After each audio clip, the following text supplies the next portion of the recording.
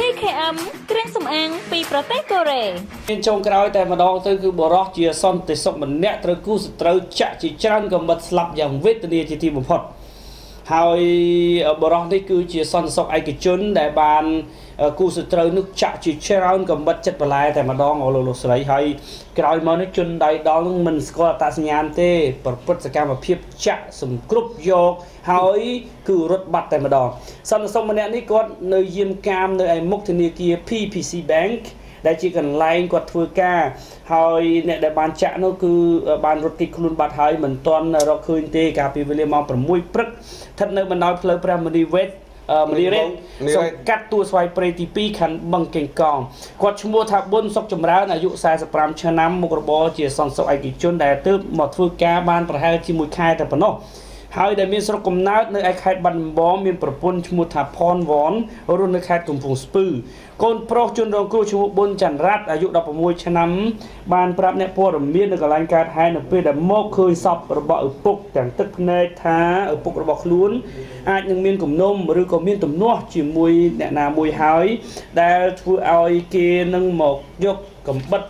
ចិត្តបន្លែចាក់ជាច្រើនកំបិតបណ្ដាលឲ្យស្លាប់យ៉ាងដូច្នោះនេះគឺកូនប្រុសរបស់ជនរងគ្រោះអំពាវនាវឲ្យកម្លាំងនគរបាលសមត្ថកិច្ចចាប់ជនដៃដល់មកផ្ដន់ទោសតាមច្បាប់ផងហើយសមត្ថកិច្ចក៏មិនទាន់ហ៊ានសន្និដ្ឋានដែរថាករណីនេះគឺជាករណីគុំគួនឬក៏មានបញ្ហាអ្វីមួយនោះទេបាទដោយសារតែលោកសុងលីស្នងការរងរាជធានីភ្នំពេញនិងលោកអធិការខណ្ឌបឹងកេងកងនោះចុះមកដល់កន្លែងកើតហេតុដែរបញ្ជាក់ថាអាចនឹងកំណត់មុខសញ្ញាជនដៃដល់បានហើយសពជាក់ស្ដែងគឺត្រូវបានរយន្តដឹកយកទៅតម្កល់នៅឯវត្តស្ទឹងមានជ័យដើម្បីឲ្យក្រុមគ្រួសារមកធ្វើបុណ្យទានតាមប្រពៃណីបាទសូមចូលរួមសោកស្ដាយនេះហើយគំនុំបាទគំនុំមិននិយាយគ្នាមិនដោះស្រាយដាក់លើតុបាទសូមចូលរួមសោកស្ដាយនៃជនរងគ្រោះផងនៃក្រុមគ្រួសារនៃសពផងបាទឃើញថាបច្ចុប្បន្ននេះសុខភាពឬក៏ឥឡូវបញ្ហាកូវីដ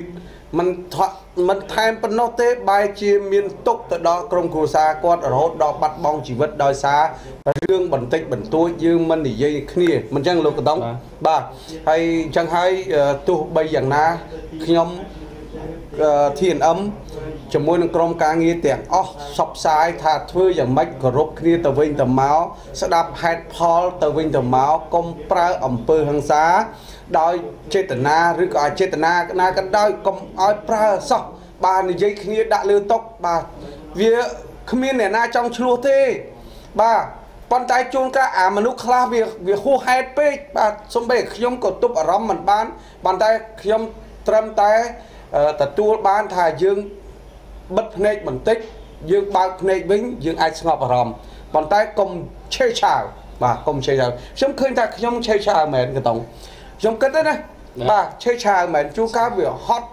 នឿយខ្លាំងណាប៉ុន្តែមិនដល់ថ្នាក់អីណាប្រើអំពើហិង្សាអីអត់ទេចាំបាត់បងប្អូនចែកទេ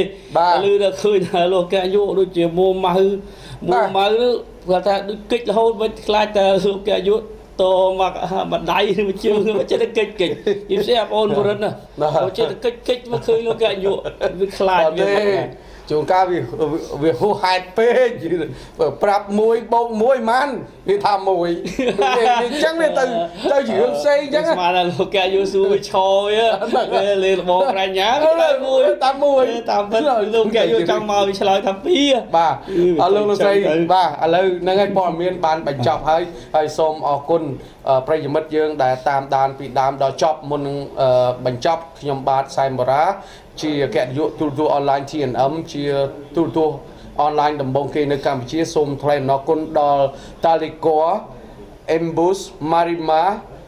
Aryong Pharma Cambodia ហើយនិង TKM Govery ជាផលិតផលគ្រឿងសម្អាងជាផលិតផលរបស់កូរ៉េ 100% បាទសូមអរគុណចុងក្រោយមានអ្វីទៀតខណៈពេលនេះ